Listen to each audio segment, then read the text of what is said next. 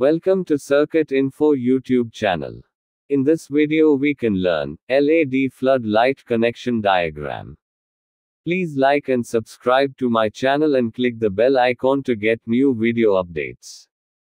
The best part about using LED floodlights is that they are energy efficient. They only use about 70 to 80% of the energy that normal floodlights would use. Look, another reason you should use LED floodlights is that they have a simple and elegant look that will light up an area for whatever your need is.